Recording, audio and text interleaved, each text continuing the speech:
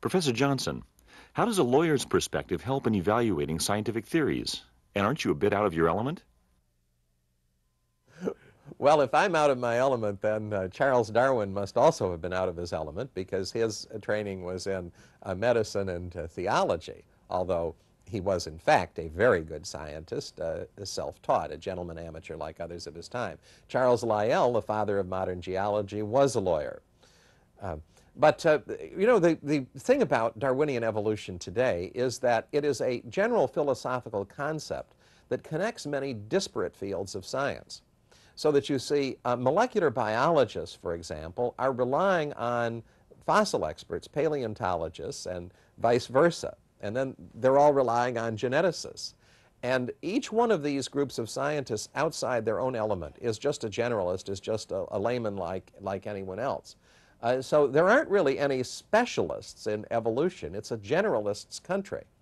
What a lawyer brings to this, or an academic lawyer who is philosophically oriented, is a nose for the assumptions, the patterns of thinking, the things that, as members of a particular professional culture, the people just take for granted and never question. For example, one of those things is the creative power of natural selection.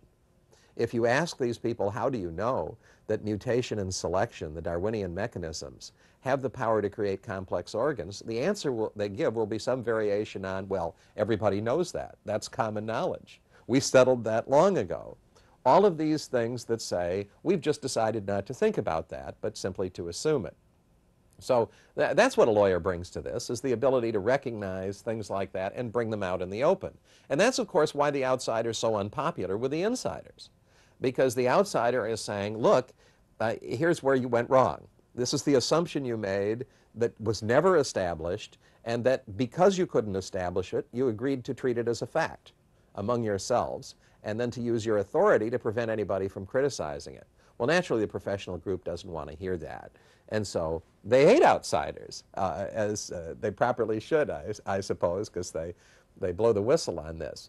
The other thing to be said about the outsider is that every one of the great authorities of Darwinism, from Charles Darwin and T.H. Huxley at the beginning, through Dobzhansky, Simpson, and Julian Huxley a generation ago, to Stephen Jay Gould and Richard Dawkins, and so on today, is that every one of those authorities wrote books for the general public.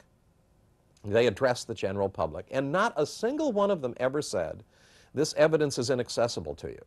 Don't try to figure it out because you can't understand it. Indeed, the implied premise of all the books was, it's easily understood.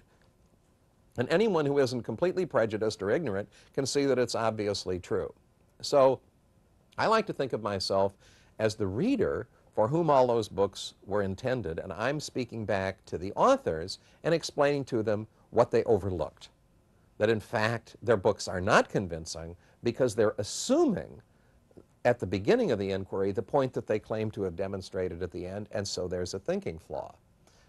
So instead of responding to that, naturally they say, oh, why don't you shut up and leave us alone so we can continue to get away with this.